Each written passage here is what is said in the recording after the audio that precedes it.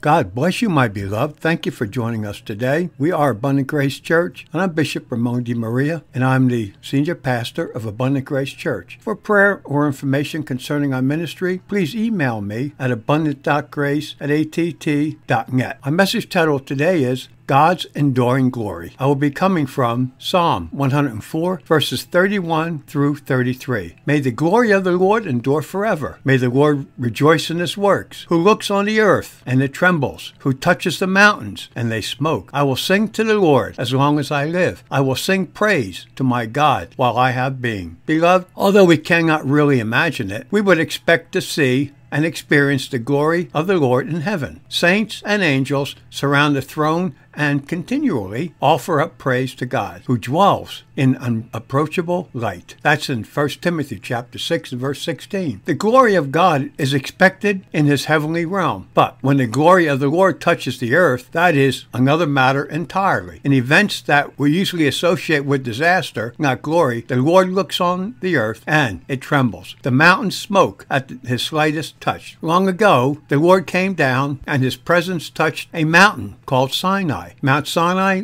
was wrapped in smoke because the Lord had descended on it in fire. The smoke of it went up like the smoke of an oven, and the whole mountain trembled greatly. You can read that in the book of Exodus, chapter 19 and verse 18. The people of Israel trembled greatly as well, and they begged Moses not to let the Lord speak to them. God did speak and gave us his law, his will for us as his people. It is a law we do not keep, and so God came down once again to touch the mountains. This time, my beloved, the Lord's glory was veiled in human flesh. God the Son was born in Bethlehem as the glory of the Lord lit up the fields nearby and caused shepherds to tremble in fear. The Lord's feet touched the mountains as Jesus walked through the land, teaching and healing. His enemies and the demons trembled at his voice, but many people gladly heard his word. His miracles demonstrated his glory and his identity as the Son of God and Messiah. Finally, betrayed, arrested, and condemned to death, the feet of God touched a mountain we call Calvary. Jesus took unto himself the sins of the world and suffered the penalty of death that we deserved for our rebellion against God, for disobeying the law given on Mount Sinai. But on that day, darkness, not smoke, shrouded the mountain, and Calvary trembled as the Son of God died. 3 days later, on the first resurrection morning, some people call it Easter morning, the glory of God was revealed as Jesus rose in triumph from the dead. By God's grace, through faith in Jesus, our sins are forgiven and we have the gift of eternal life. We will one day see God's enduring glory and sing to him for as long as we live, forever, ever, and ever, for eternity. My beloved, here on earth, we still see